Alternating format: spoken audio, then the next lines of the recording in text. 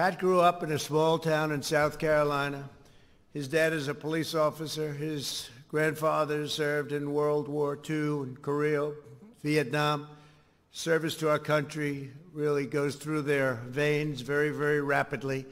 Exactly 19 years ago today, on September 11, 2001, news of the attack on our nation's great country. This was just an attack like has never happened to us.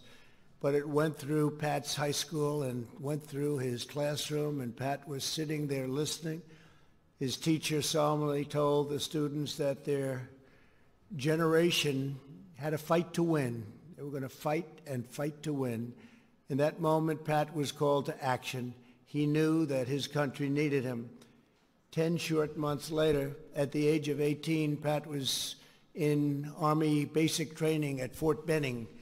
Soon he joined the elite ranks of the legendary Army Rangers. Pat became an exceptional soldier, an expert sniper.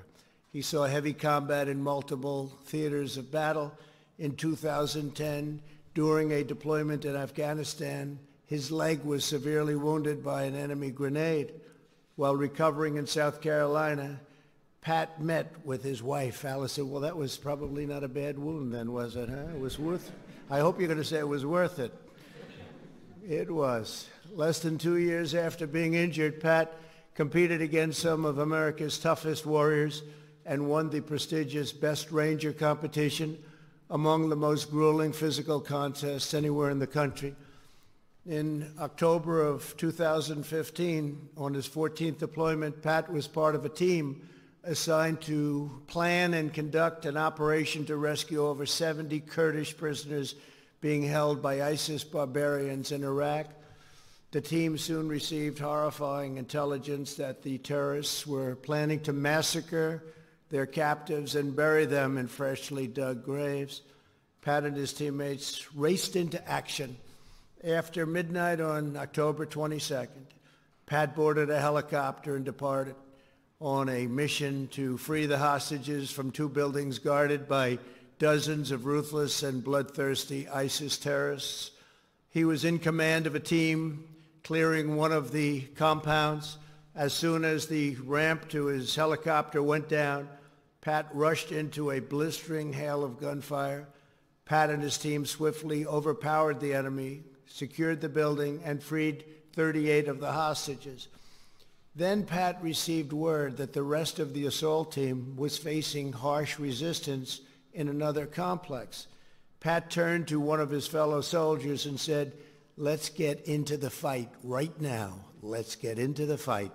He saw that the other building was on fire, and he knew more of the hostages were still trapped inside. He and his team climbed up ladders to the roof and opened up fire on the enemy. Multiple ISIS fighters detonated suicide vests, ripping a portion of the building into pieces. But Pat and his fellow Rangers fought through the fire, the bullets, and the deadly blasts. Pat navigated to the front door and saw the captives were being held behind a metal door secured by two very heavy padlocks. He grabbed a pair of bolt cutters and ran through smoldering flame and smoke.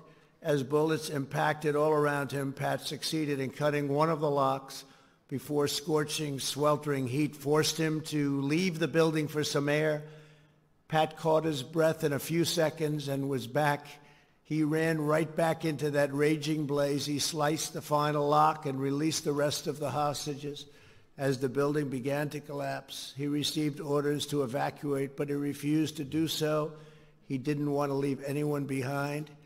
Pat ran back into the burning building that was collapsing 2 more times. He saved multiple hostages, and he was the last man to leave. He wouldn't leave. No matter what they said, no matter who ordered him to do it, he wouldn't do it. He was the last one out.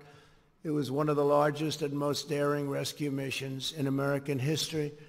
Pat and his team rescued 75 captives and killed 20 ISIS terrorists.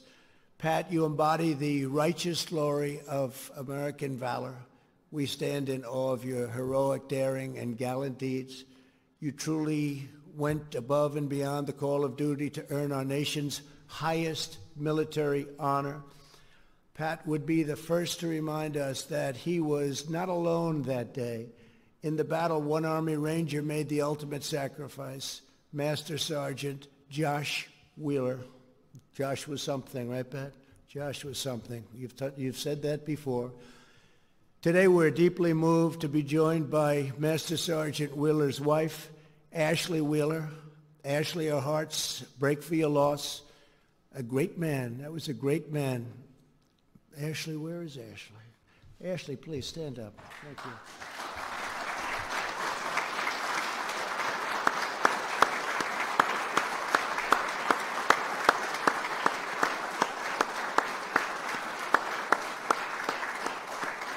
Thank you very much. Thank you, Ashley.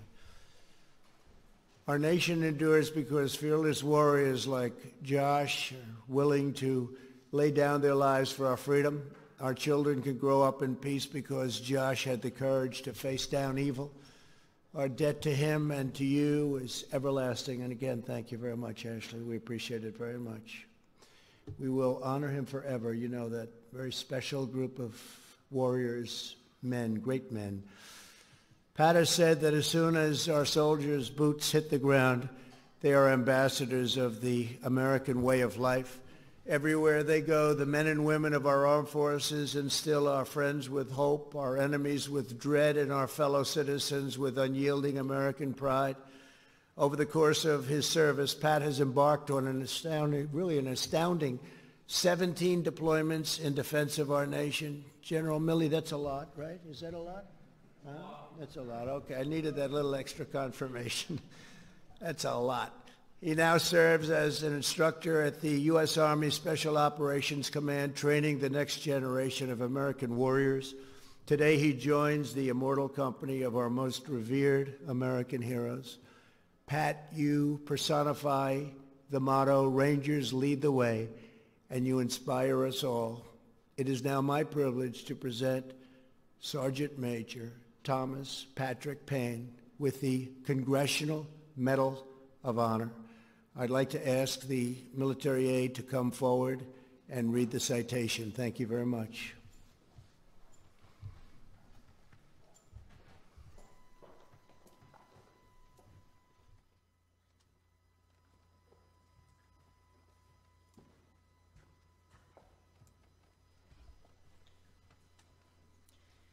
Attention to orders.